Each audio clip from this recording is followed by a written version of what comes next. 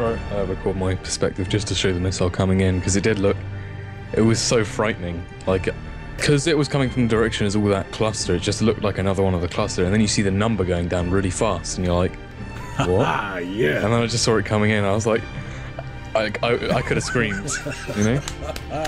That's awesome. That's exactly what I want.